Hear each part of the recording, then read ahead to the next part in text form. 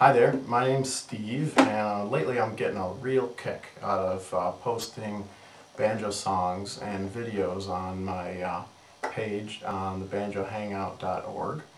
And I could tell you my story right now. I'm just a hobby banjo player.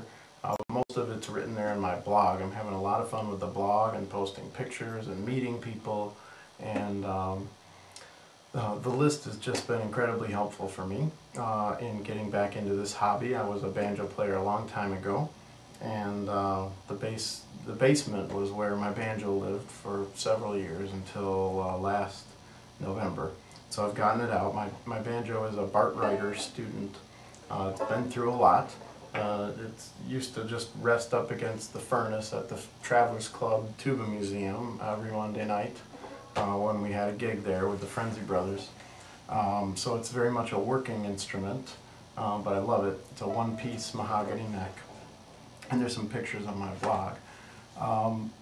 One of the things that's gotten me excited recently is picking up the drop thumb technique.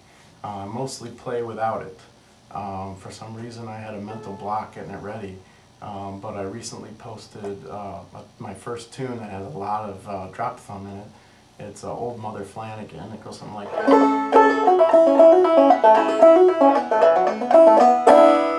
So you can probably see on my right hand there, I'm actually using a lot of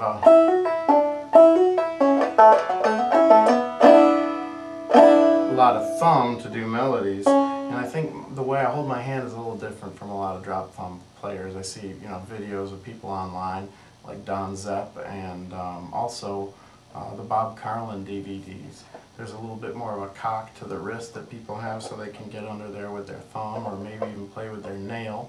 I've only had 2 banjo lessons. One was with Bruce Malsky, the other was with Joel Mavis, 2 awesome banjo players, and they both kind of cock their hand a little bit to get their thumb under there. I don't know if it's just my playing or something, but I really use the side of my thumb. And I seem to be able to do it the way I want to, so something's clicked for me, and I think that I'm on my way up to a new plateau. I'll learn to play a little better. I'm right now working on Chinkapin Hunting, which is a tune that my friend Bob, who's a fiddler, plays, and trying to work that out with a drop thumb.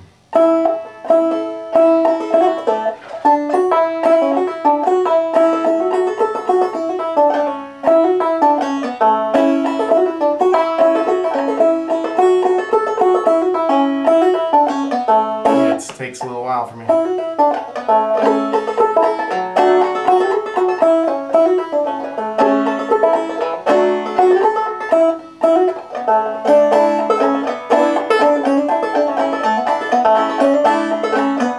See, my normal instinct is to not do anything with my thumb except for ring the 5th string.